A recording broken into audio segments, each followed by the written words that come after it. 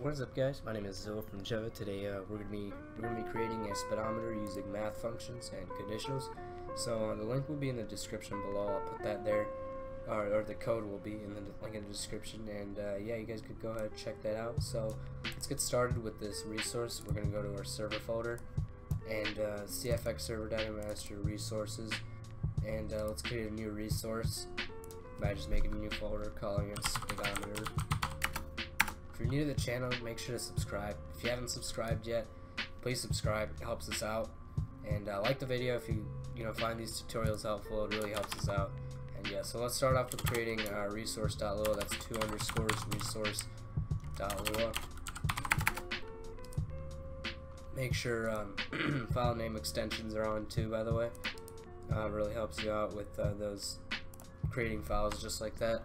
So let's create a new one and call it speedometer.lua. You can call it speedometer C. I think that's what I do in the code too, but I mean, it's a client script. So yeah, let's get started with writing this. So client script, and this script is speedometer.lua, and then our speedometer.lua. We have to start off with writing out the code now. So let's get right into it. So let's create a function and call it text, because this function is just going to draw text on the screen. So it'll just be really easy. So if you watched the episode where we draw text and saw that works, if you haven't watched it, go ahead and check it out. It'll probably help you and give you some context on what we're doing here. So set text font 0 through 4. 0 is like normal, 1 is like cursive, 2 is narrow, I think, 3 it kind of gets, I don't really remember, but I'm gonna use the 1 because it's cursive and it looks ugly. And let's type in set text proportional, and then 0. Set text scale 1.9, comma 1.9, makes it like a little big, not too big. Set text entry, make that a string. Add text component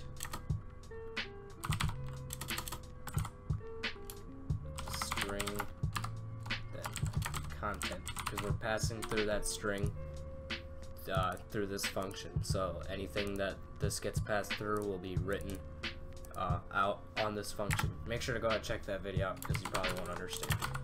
But you could also just follow along. That's cool too. And we're going to need to draw the text at the coordinates of our screen. So 0.9, which is far side of our screen, and then 0.7, which is kind of down. So 0.9 and then down, like somewhere around here it'll probably be. So it's just like a little good placement there. And we need to end the function. And let's create the thread for it, so it'll constantly refresh how fast we're going if we're in a car. So yeah, we'll do that. So let's first create the thread, pass through a function, make the thread end, and then let's create a while true do. If you don't know how while true do loops, I think we went over it, but whenever the condition in between the while and the do are true, it'll always run. So if I were to just do 1 is greater than 0, that'll constantly run, but I'm just going to keep it to true, because true is just true. Alright, and in here we're going to need citizen.wait. We'll just do 2 milliseconds, so every 2 ticks, I think that's what it means, it'll run. And it's really important to have this, or else your resource will just crash you instantly. So yeah, local speed, is equal to get entity speed. This is a native that gets the speed of anything. So in here, this accepts a parameter of what you're trying to get the speed of. So let's get the speed of get vehicle, ped is 100 mph. in, and then the ped that we're referring to is get player ped -1, which is us, and then false, because that's just what this function requires. And then in here, actually outside, you can write, or you have to multiply by either, if you're doing kilometers per hour, it's going to be 3.6, that's a factor. And if you're doing miles per hour, here, I'll just write this in a comment right here. Block comments are like that, and you can type it out like that. So in here we can type in kilometer per hour factor is equal to 3.6, and then miles per hour factor you want to multiply it with is 2.3 or 2.2369. That's just what it is in GTA for this native. So I'm from America, so I'm going to just use miles per hour instead of kilometers per hour. So yeah. Now we need to check. We need to write a condition. So I'm gonna write a little comment here to check if the ped is in a vehicle, just so it doesn't always show our speed, you know, if we're walking or running. You can do that if you want, just get rid of this condition, but yeah. So I'm gonna do if is ped in any vehicle, get player ped -1, comma, false. So if it's in any vehicle, if our ped, which is, and then this is us, false, is in any vehicle, then I'm gonna write an end for this function or for this conditional, because I always forget to do that. And in here we're going to use the function that we created up here, text, so it'll draw, and then math.floor speed. You'd also do math.ceil, which goes. Here, I'll show you how that works. So I actually wrote it right here. Let's say let's write a point here. So 1.2 floor functions usually go back 1, so it goes to its base, and it goes. So let's say we had minus 0.2. It'll always go to the last number before it, even if it's a negative number. So let's say if that was 0.2, it'd go to -1, or -0.2, it'll go to -1. If it was 1.2, it'll just go to 1. That's what floor is. And even if it's let's say like 0.7, it'll still go back. Should probably wrote that in this color.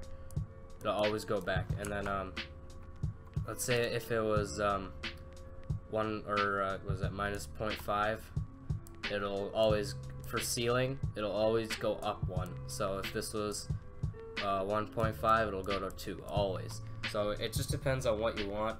It's probably a bad diagram, sorry, but that's ceiling usually goes up and floor usually goes down. Left on the number line, and then ceiling goes right on the number line. So it's just a good way to visualize it. So I like to just do floor. You could do ceiling if you want. It doesn't really matter. It's going to be a little inaccurate. I think there's a round 2 there, which is probably even more accurate, but I wanted to show you how this works. So yeah, I'm gonna go. I'm gonna add this to my resources.cfg that we've configured in our one of our episodes. Start speedometer, and yeah, I'll see you guys in the server here in a second. Alrighty, so I just joined my server, and yeah, so I'm gonna spawn in a car from that random table that we did. Oh, not me. I don't know why I said /die. I'm just gonna spawn a random car here, /car from that episode that we did about spawning it from random tables. So yeah, this is a pretty bad place to drive it, but yep, as you can see, okay, that is really loud for me. Probably not for you. As you can see, it works. You get the little number on the right. You can also set the text color. If you check out the text and rectangle video that we draw text and draw rectangles on the screen, let's see, you could also do a bunch of more stuff with this, like if I were to do like 2 and then restart it, or not, I didn't mean to say hi. restart speedometer. You can see that you get like a little more modern kind of thing. You could also just add like what is it? After content, you could be like MPH. So if I were to restart it, as you can see, yeah, that's a little off-centered. If I were to move that to like 0.85 and then add a space there, I actually probably make it 0.8. Yeah, you can see no, 0.8 is not good, but as you can see, that does work how you want it to work, hopefully. And yeah, I mean, hopefully this is a really interesting video, and it helped you out. If it did, make sure to subscribe, like our video, join our Discord. All those links will be in the description. The code will be in the description. And yeah, I hope you guys enjoyed this video, and have a good one.